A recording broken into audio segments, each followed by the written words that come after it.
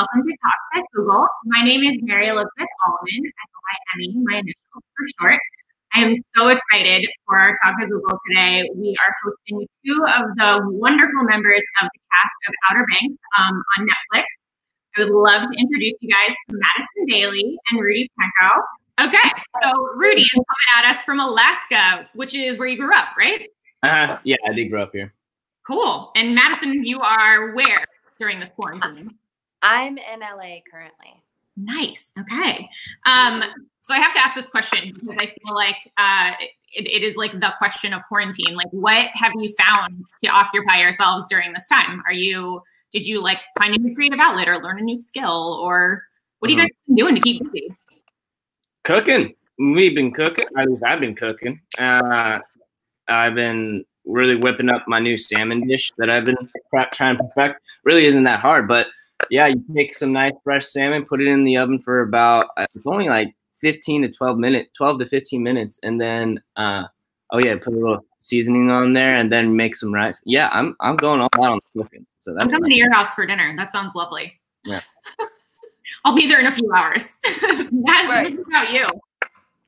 I think, well, with the show coming out, I've been pretty busy with like stuff like this. Yeah. And yeah, so I've been staying creative via interviews and talking about things and, But other than that, yeah, cooking, been hanging out with friends, like the same friends. Yeah. I'm like, listen. Self-isolating, being completely 100% alone. Are you an extrovert? Is that a little too much for you? I'm a raging extrovert. Okay, so quarantine, not easy for Madison. Okay, so I want to get started with some fun, like super random questions. So these are like rapid fire, don't think about your answer. Are you ready? Yeah. Ice, cubed or crushed? Crushed. Crushed. Actually, it depends on what drink. Oh, okay. Can we have a little bit of clarity into that? Water, cubed. Margarita, crushed. Okay, that's fair. All right. I get behind that. Yeah. Okay, sweets, chocolate or fruity? Fruity. Fruity. Oh, okay. We got some fruity people. What is the most embarrassing thing you've ever worn in your life? Nothing. I'd say outfit. Did you have a bad outfit as a kid once? All I can think about is everything that I used to buy from Route 21. That was like graphic tees. Oh no, they were great. I like that. What are you talking? I wear those today. I love graphic tees. Oh, okay. But specifically the ones I owned with like zebra print, like LMFAO. I remember I had one of those. That was not my prime. That's pretty bad. Onesies. But do you still wear onesies, Rudy? Now, here's the thing, though. I love onesies. Now, other people would be like, "That's embarrassing." I'm like, I'm down for it. I feel that. I like that. It's only embarrassing if you feel embarrassed. If you're not, if you own it, then it is what it is. That's great. That's a good point. Yeah. If you could do anything besides acting, what would you want to do? Oof. Something ridiculous like wingsuiting or like skydiving for a career. I mean, I've always been a kid that has always like loved athletics, so soccer was my dream since I was a teeny bopper till I probably was about a sophomore in high school. Of like, you're probably not gonna be a soccer player, Rudy. So, yeah. All right. A singer or a makeup artist. I'd be a makeup artist. Okay. I love that. You must be a good artist. I have a theory that like really good makeup artists are also really good artists in real life, which I suppose makes sense since I'm an artist. No, I'm going the wrong direction with that. I can't draw a single thing to save my life. Right. Okay, so you can do some good makeup. Yeah. Okay. Okay, last one. Off the top of your mind, what was the last thing you Googled? Top of my mind? Holy crap. I think it was, what was it? What was the last thing I Googled? No recollection. I want to say it was an island here in Alaska that I Googled to find out if I can go to it. I think it's called Ham Island, and I Googled it to see if it's like one of those islands that is like off limits, it's like governmental owned. So I know that's kind of random, but that's what I think I Googled. All right. No, I mean, that's the point, right? We tell Google everything. Yeah. What about you, Madison?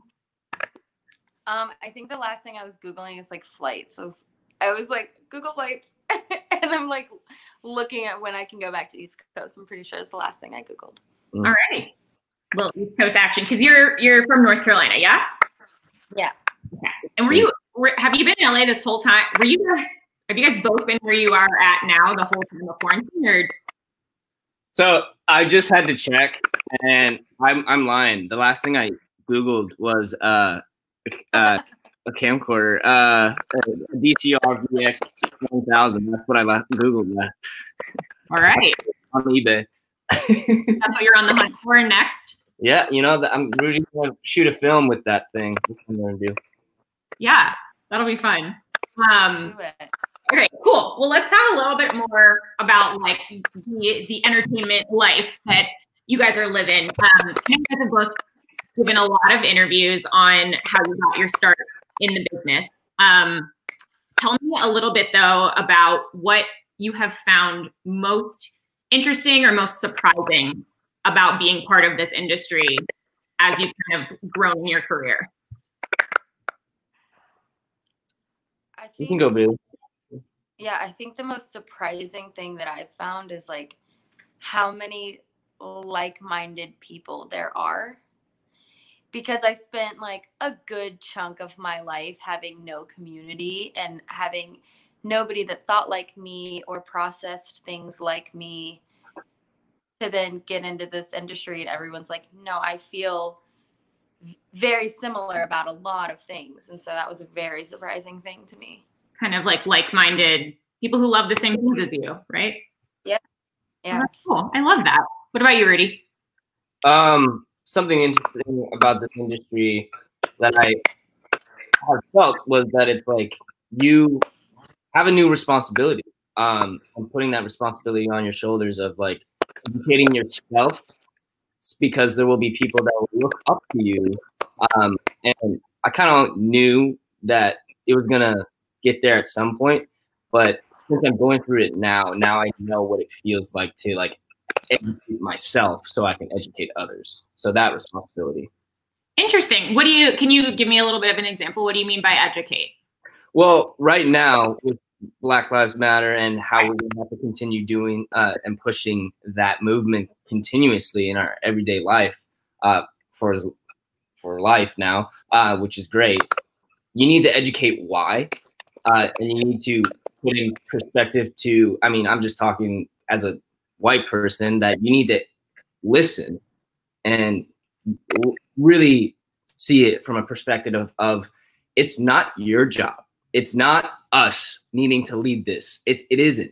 We have to support, and then we support African-American people and let them show us. Like we do not allow other white people to take credit that or anything that are like, this is because of us or anything like that. That's not the point. And there's so much that you have to educate yourself before you can take part. So kind of like using your platform in a really thoughtful way to help accomplish things that are important to you and important to the world. Yeah. Mm-hmm. Love that. Wow, that was both really good answers, you guys. I don't know what I was expecting, but I love that. Okay, so I want to talk to you guys a little bit about technology. We are a technology company, so you probably saw it coming. You guys both have kind of grown up in a world totally full of technology. And one thing that I found super interesting about the show is that like right at the beginning, there is a massive hurricane that basically knocks out all the power and the cell phone towers and everything. So your characters operate essentially without technology, like almost the entire time. Yeah. So I'm really curious from your perspective, having probably almost always had a phone or some kind of connection. What was that like for you playing a character who like really didn't have access to that? Go for it. I thought it was I thought it was a unique perspective because you kind of see all of our characters. I mean, even if our characters did have service, I don't think you would have seen any of us really on our phone a bunch. Just being outside is like, I'm from North Carolina. I can't remember a time as a kid that I was inside doing really anything. It's like you're outside doing something outdoorsy, something fun. And so I think that was a cool thing to show, but also I'm not like anti cell phones. So kind of important in this day and age, especially when we're all, to your point, quarantined and some of us are extroverts and like need that connection. Yeah. I was gonna say, like, I didn't get a phone, like an actual phone. I'm not just talking an iPhone, until I was a freshman in high school. And because my parents thought they were like, there were too much of a connection to everybody else, and that you would get distracted with everybody else trying to, contact you. And I was like, well, don't you want to contact me? And they're like, well, we know where you usually are. And so that was their reasoning. And then when I got a phone, there was this wave of like connectivity that I was like, and it wasn't an iPhone, I promise you that. It was like one of the flip ones that go up, yeah, those ones. And then I understood why, or at least actually, no, I don't think I would say then. I say now I understand why they did what they did. And like you said, it's this certain constant connection to everything in the world with these things. And like I said, there's a responsibility to owning this thing now. And everything that's going on in the world, it's because you're aware of it. Right. I'm kind of getting off topic, but it was a little strange for going to a set where almost I think phones were going to be like not allowed on set. Which was like, all right, well, we don't need to put a rule on there, but like, I really don't think it would have been completely. We actually don't think Bailey and I thought it was weird at all. All right, cool. I'm curious. Do you think that if Madison, you kind of alluded to this already, so maybe Rudy, do you think that the storyline would have been any different if there had been technology involved? Yeah, I think it would have been. I think. Well, there probably were some instances where, like, if we had phones, that would have been like, all right, so much easier to get stuff done. Like, we could have Googled the lighthouse and just, like, how long has been the lighthouse in there, and where is it? Yeah, there's definitely some stuff I think technology would have solved for Outer Banks for sure. It would have been so much less fun. Yeah, like if you want to live an adventurous life, chuck this thing in the ocean and then see what happens. I feel like that's a solution right there. All right, chuck the phone in the ocean. I don't mind. I like that idea. So speaking of technology, and Madison, you and I were kind of talking about this a little bit before, but how has your use of technology kind of changed during this quarantine time? I know you're probably using it more, but are you using it differently than you used to? Do you feel? Yeah, and I don't know if I feel like there are a lot of factors involved. Me just now gaining this platform, that's one thing. So I'm definitely using my social media very differently. With everything going on in the world, I'm navigating it in a very different way. And also being quarantined, so I have a lot more time to dedicate to being on my phone and using social media as a voice and using it in that way. So I feel like right now I've kind of been using my phone to either schedule a meeting or for activism. Yeah.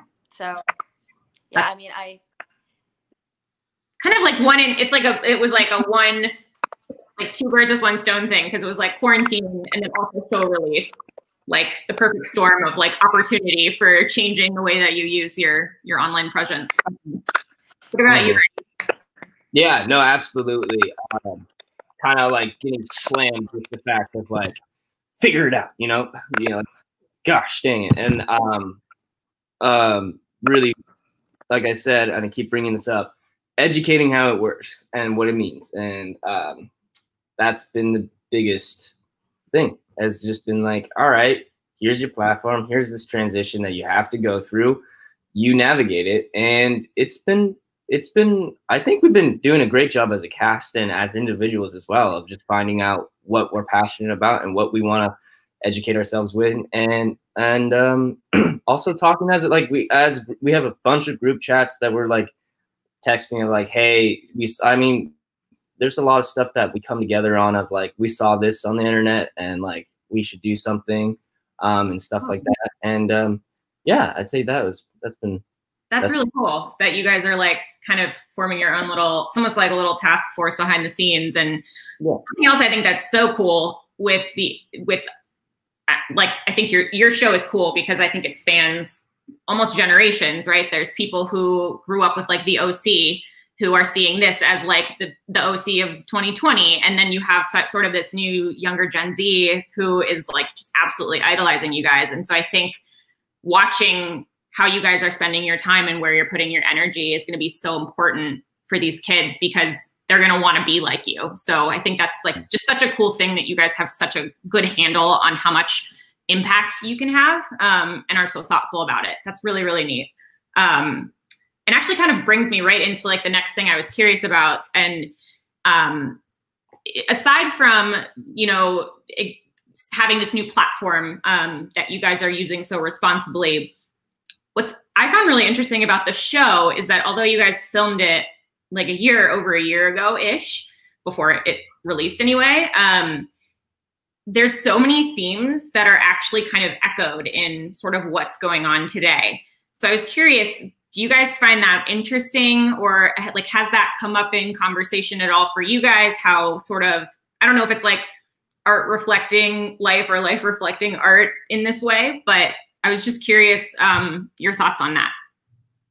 Well, yeah, I'm curious to know which theme I'm curious which I got a whole list. I think like there's like the socioeconomic inequality angle, sort of like the not trusting authority angle, and then just some of the stuff around sort of like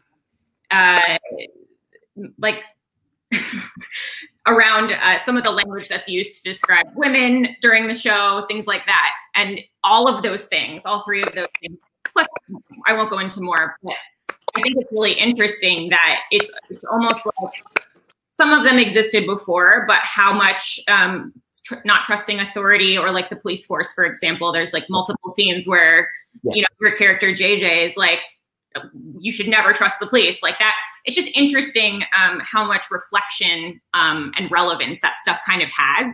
And it was filmed all before and written all before what's going on now. Yeah, no, absolutely. I thought that was, there's the division of class that I saw, like that was the one I was like, yep, there it is. But then also the police and being like, even if you're doing something that isn't, technically illegal, or you're doing something that is quote unquote, pogue life, like doing something pogue life-ish, and that's who's going to catch you is the police, and always running from them. I think it just kind of, what writers see is that this has been something that everybody's been struggling with for a long time, like a long time. And that's what they put in the show. And I think it's been in a bunch of other shows. It's been in a bunch of other things. And I think just with the fact that what's going on in 2020 just amplifies those shows and those, issues that are in TV because of the fact that people acknowledge them. Haley, what do you want to say? Yeah, I think it coming up now and having relevance now is like, unfortunately, the police issue and the social divide is consistently relevant. Yep. I'm happy that the show touches on those topics, and you can see it in the way of like we already know not to trust the cops. Like, we already associate them with being not safe people to go to. And when John B's in trouble and you have this rich white man, Ward, who has so much power that we know, like, going to the police is useless. Like, they're not going to believe what actually happened. They're only going to believe what benefits them and people in the community that they trust, because they're funding half the town and things like that. And I don't think it's any surprise that it's relevant now. I don't think it's the last time it's going to be like, yeah, remember that, you know, it's just like kind of persistent in that way. And I hope that our show only continues to spark that conversation and keep that conversation going, and maybe even dive a little bit more in depth, like, due to everything happening right now and everybody wants to learn now more than ever. I hope that, you know, our show runners and creators aren't scared to go there, you know. Well, I think to your point, Madison, like, it's not a new issue. And I would give the writers kudos for writing it into the show.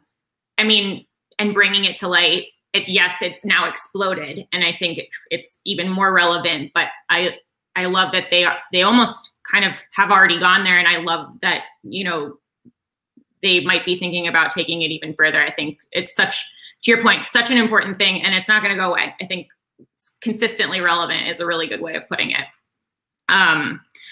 Okay, so I want to speak to our viewers really quick. I have a couple more questions for Madison and Rudy, and then we're actually going to take questions from the audience. So you can submit your questions via chat at any time, and feel free to, even while we're talking now, we'll be able to put them up on the screen in a bit, and then we can kind of answer some audience questions, which will be fun. To wrap up, I have a couple individual questions for each of you guys. So Madison, I'll start with you. So I watched an earlier interview of you where you had talked about how playing Kiara has made you a better person. And I was curious to know how you think, like, what do you mean by that? How has she changed you? I just think she made me a chiller person, you know, like, I feel what I learned from her just to care a little bit less, which I already in and of myself don't care about the rules and care about what's expected of me very much. But I feel like it pushed that even further to, even on a physical level, of to, like, care like a little bit less of, like, what's going on, and not feeling like I need to be, like, so put together. And I feel like there are parts of Madison that created Kiara, obviously. Yeah. And, you know, I'm thankful that, like, I got to bring myself to that character and show that, like, strength of, like, screw the rules, do what you want to do what you're passionate about doing, do what you feel connected to. And I think the exciting part about all that is that my fans get to see that, and my fans get to learn from that too. You know, it's not just me learning from that character. It's also a bunch of people being like, oh, it's actually really cool to not care what other people think. It's a lot easier. I mean, it's less tiring for sure. Significantly. And you kind of took the words right out of my mouth. Like, one of my absolute favorite things about Kiara as a character is, like, she just, like, holds her own. Like, it doesn't matter that, like, she's the only female in this group of, like, pretty hard-hitting, like, very opinionated guys. She's just, like, super strong, super confident, and she just owns that about herself. And a lot of times, like, in some of the interviews I've watched, like, there's a lot of conversation around, like, Kiara in a romantic light. But I'm curious to know from you, it sounds like you got to bring a little bit to the character. Like, did you discuss with the writers at all, sort of like, where does she draw that strength from? Like a Madison. I feel like she kind of finds her strength in the same kind of way I did. I feel like I found a lot of my strength in shedding those expectations of me, because I, like Kiara, am seemingly from a family where I have this privilege at my hands, with the notion of knowing that it doesn't belong to me. You know, like, I I feel like I had to do so much self exploration of like, where do I actually fit in versus where do my parents fit in and where does my family fit in. And I feel like I gained a lot of strength realizing like my individual self in this world and separating like that, separating not myself from my family, but like, you know, like, which is like your identity, right? As an individual. Yeah. Yeah. And I think you do that by having your own opinions and doing, like I said, what you feel like you connect with. And that takes a lot of strength to do. And I feel like that's where Kiara draws that from. And she is a strong character that definitely has her opinions and is definitely not afraid to share them, because I think she thinks she's doing it for the best. Like, I think she wants to like benefit other people. I feel like she's doing it with heart, with a lot of heart. She's not a bystander. No, not at all. And again, I think that's like it's a huge credit to your writers and a huge credit to you in the way that you brought the character to life, because it's such a nice, as a female, it's such a nice representation of like what a strong, confident woman like next to a bunch, like in her natural habitat, like not a bystander at all. Really, really good way of putting it, Rudy. Okay, I have one more question for you. I have like a couple for you before we open to the audience. So it's June, it's Pride Month, and Madison, I know you're super open about everything. I'm curious to know, currently, and in the first season, Outer Banks more or less portrays these sort of like traditional relationships and traditional characters. Do you think that there's any chance that we'll see like the addition of or the development of characters who maybe don't identify as straight and or cisgender? I don't write the show, so I don't know personally, but I mean, we can hope, you know what I'm saying? Like, statistically speaking, there's like, so it's one of us, it's somebody. I love that. Cool. Okay, Rudy. So we did some digging on you, and we found that you starred in a 2017 short film called 1147. And what's interesting is that it drew a lot of parallels to Outer Banks, at least your character did, because it's about a teenager who's dealing with an abusive father, an alcoholic father, and I would love to know, like, where this is heavy stuff. Like, where do you find the strength to play these characters that are so unbelievably important to be shown on programs? So to answer that question, I need to be very, very respectful and say, obviously, I'm not going to share who, but I grew up with, you know, not my family, but I have friends, and you know, I also have a lot of movies. I have fellow actors that I've always looked up to that have gone through the kind of similar hardships, and they made me believe it. And then when I saw it in my actual life, I was like, holy cow, you can see the parallels between what, you know, the people I know are feeling and what the people in the movies and TV shows and how they're feeling, and seeing that comparison, that's, I think, how I was able to, you know, find those really, really dark places in a home, in a family home. And also to yourself, seeing how much pain, you know, your friends or people that you know are going through, being like, it's my responsibility to not half-ass this and not do the work. So yeah, you 100% need to go all the way in, because, and I'm not saying that there's any other topic that you shouldn't go 100% in, but I'd say that's how I did it. That's super powerful stuff, and I think it's a huge credit to you, because I think I've heard lots and lots and lots of people, you know, kind of talk about how, I mean, all of the characters are very multidimensional, but I think JJ especially kind of has these layers, and you did a really nice job of bringing those to life, and definitely not half-assing it, for sure. Sold it in. Well done. You actually answered my second question, which was like, did you do any kind of research or self-education on this? But it sounds like you were able to draw from a really personal place, and that, I would imagine, made your performance even more real and more powerful. So this is not about Outer Banks, but we read that you're going to be starring in a new movie as the main character. It's called Space Waves. Can you tell us anything about that? Google. Let me just shout out to Google right now. Space Waves was shot before Outer Banks. Oh. And it was done with some amazingly kind people and some amazing young film creators. That's kind of my thing. I always love, like, just like when I see another film creator or actor or anything, I always am like, I was there. I have been in those shoes of, I want to create something.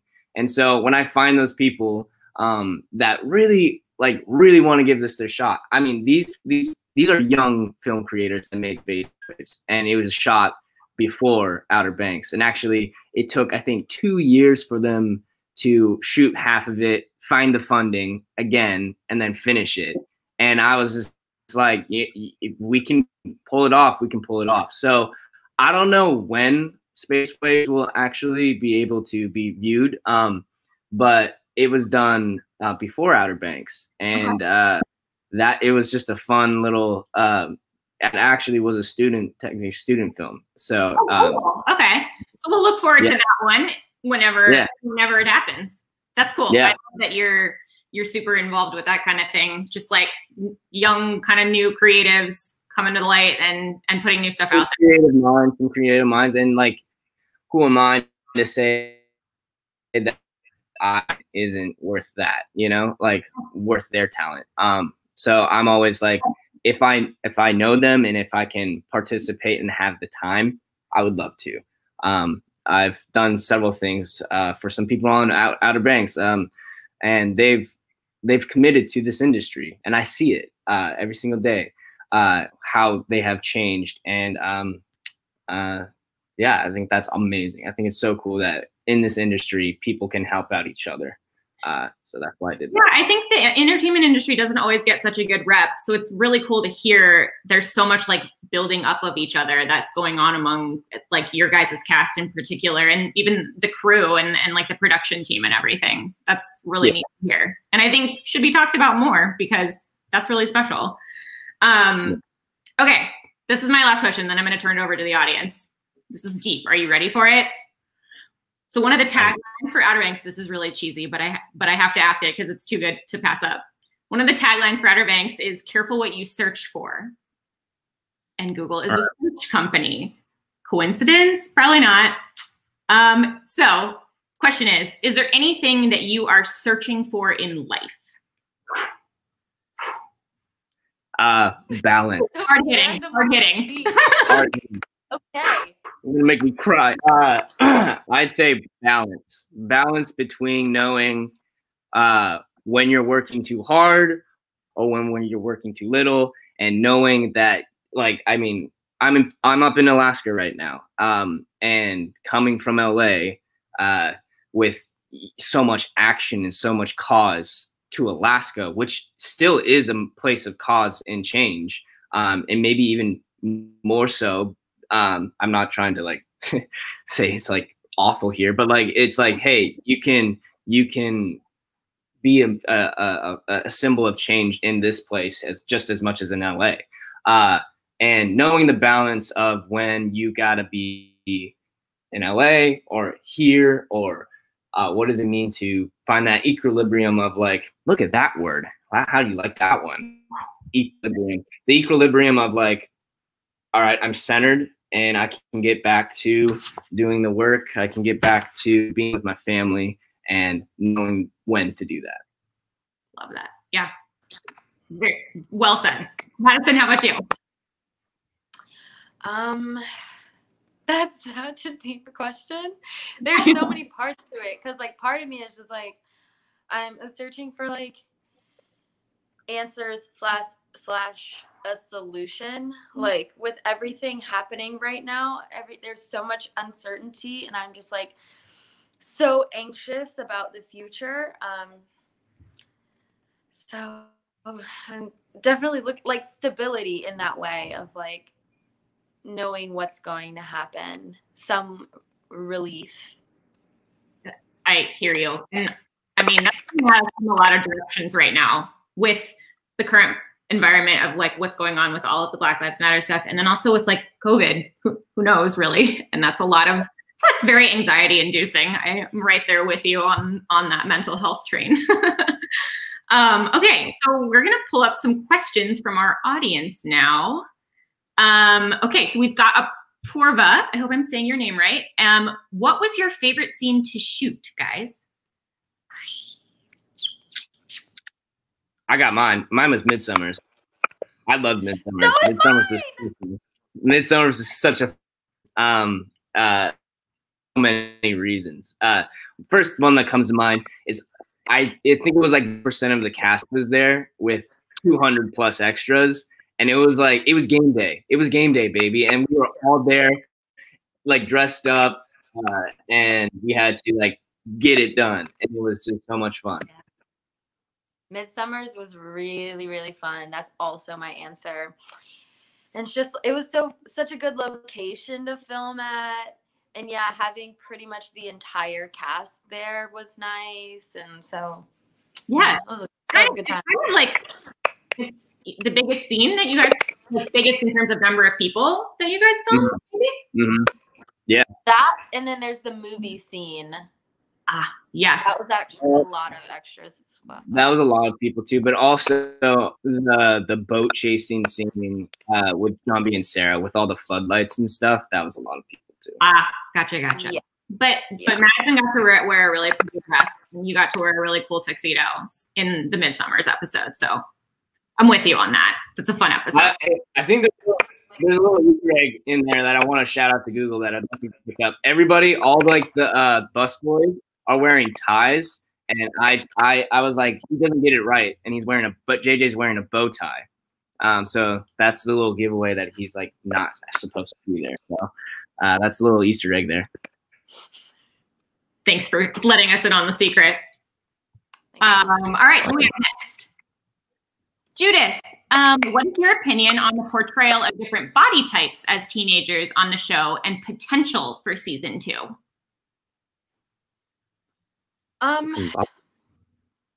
It's something that I've definitely thought about a lot in times where it's like I'm on a show where I'm in a bikini a lot of it, and I go back and forth on like, do I need to crash diet and XYZ, or should I just like come as I am? And I think it's definitely something I went back and forth with a lot, and I'm still trying to find some type of like comfort in just being like, this is my body right now, like take it or leave it.